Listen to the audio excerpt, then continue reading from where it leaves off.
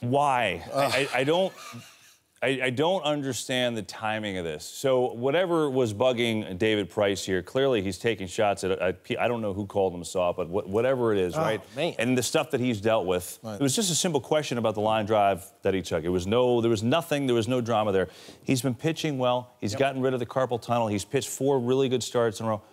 Why? I have no idea, but you know, at a certain point, you need to grow up and you need to humble yourself and focus on 1, staying healthy, and 2, competing for your ball club. Make it simple. I mean, he's having these little spats, and in Boston and in the media, the pen is mightier than the sword. And you want your club and you want your fans to be on your side, because times aren't always going to be good, as you've seen in the bumps in the road he's already had. So he's gotten a fight with Eckersley on a plane that's been public. Now he's shooting shots at the media. And again, you could tell it's from the gut, because really the question wasn't even about him being soft. So he's doing too much of listening to the radio and the press clippings. He needs to just go out there and compete, because he's a big part of his rotation. And if he plays well, they have a chance to win the World Series. Well, that's the thing. I mean, you hit the nail on the head. I mean, he's pitched great, 4 starts in a row. Now you want to pop off? Yeah. I'm telling you, man, like, I think that's the biggest thing. And I know David knows this, that you can get away with that stuff in Tampa. It's a smaller market. There's only a couple guys in that locker room covering the team. Right. But in a humongous media market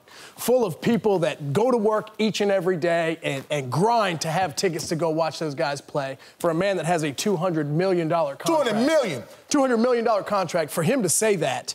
That's a lot of Dunkin' Donuts. I don't know what he's trying to do, but we saw what he did last year when he got into the media and saw his numbers plummeted, right? So we're going to see exactly what's going to happen right now. But go ahead.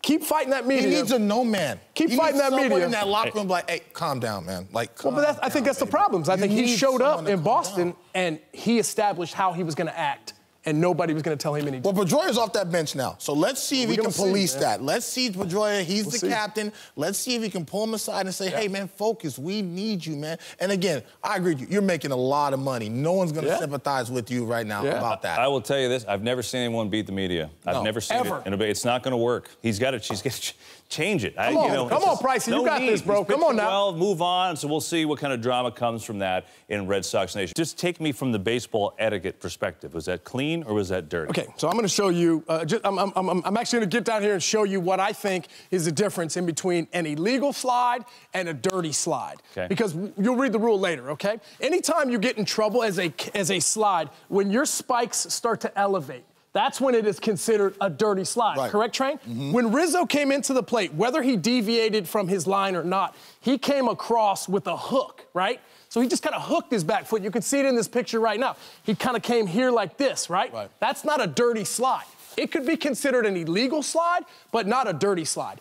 Coming from a father, like my father, Steve Swisher, who was a Major League catcher for 10 years, right? The thing that I looked at that play when I saw Diaz, when that throw came from short, he did not clear himself far enough from the plate to get out of trouble. This is the Major Leagues, man. There's grown men running around out here. Coming downhill. So I feel like in a situation like that, Diaz could have helped it out a little bit more, because as a base runner and coming up in the game, you're always taught to get the catcher's back leg, right? Okay, so you don't think it's dirty. Before we get to the rule, how about you? If that's your catcher, what do you think about that? In the locker room, that's dirty. For one reason, he's got down late. So the intention was to make him deviate that throw. He hit his leg. And again, it's Diaz. If it's Posey, people would have been, or Molina, they would have been irate. So that's the problem I have with it. Now, yes, I do agree with you, Swish. He should have cleared himself a little more so he can not only get out of the way, but put more on the throw to get that double up. But in this situation, if you can't do that at second base, how come you can do that at a home plate? It's the same type of rule, same type of play. You're trying to break up a double play and a defenseless infielder. So it's a tough play. Well, that's the bottom line. I would protect my guys. Rizzo, I'm sorry, I love Rizzo. I'm knocking him down the next day if I'm pitching. To send a message not only in their locker room, but in my locker room that I'm going to defend my guy regardless of what the rule is. But I think that's fair. And look, I think we all know Anthony Rizzo is one of the good guys in the league. He plays hard. He's not trying to hurt him. He's trying to break up a double play. But the bottom line is they blew the call, because if we take a look at the rule is plain and simple.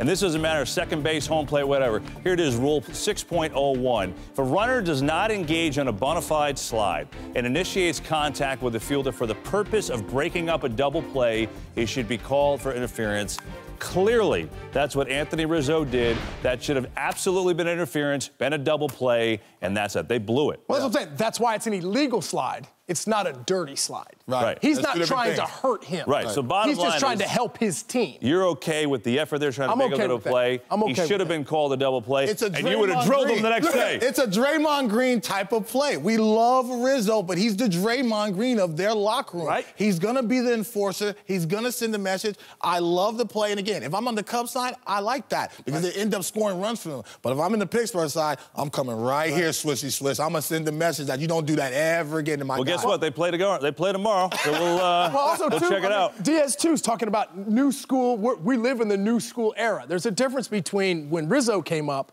and now when Diaz comes up. It's a totally game, different but that's the rule. That's the bottom line.